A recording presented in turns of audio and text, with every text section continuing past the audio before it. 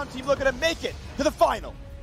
Game over, series over. Flyquest will be your first grand finalist of the LCS 2020 summer split here.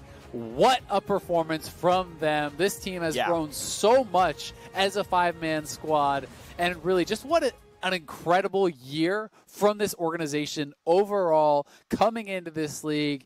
You know, the Flyquest brand has grown tremendously from TreeQuest to SeaQuest, finals in spring, finals in summer. They are so damn solid. They have really impressed me here today. It felt like beating TL at their own game. This Game 5 draft, I mean, say what you will about some of those other drafts with TL experimenting, trying different things. This was as much of a TL draft as you will ever see. Flyquest took that on. They defeated them easily at their own game. They looked like the straight-up better squad here today, and that really deserves a lot of recognition. And on the other hand here, TL, they went 5 games, and they almost did bring it back, but they're going to have to face TSM now to try to get a rematch at Flyquest, and I think that's going to be such a spicy match. You know, Doublet versus his old team. Jensen, a lot of kind of, you know, strong words thrown the way of TSM. You know, the Bjergsen-Jensen rivalry that feels like it's really heating up. That is going to be a banger series. It's going to be a fun one. The loser of that series is stuck in the play-in stage at Worlds, and play-ins, honestly,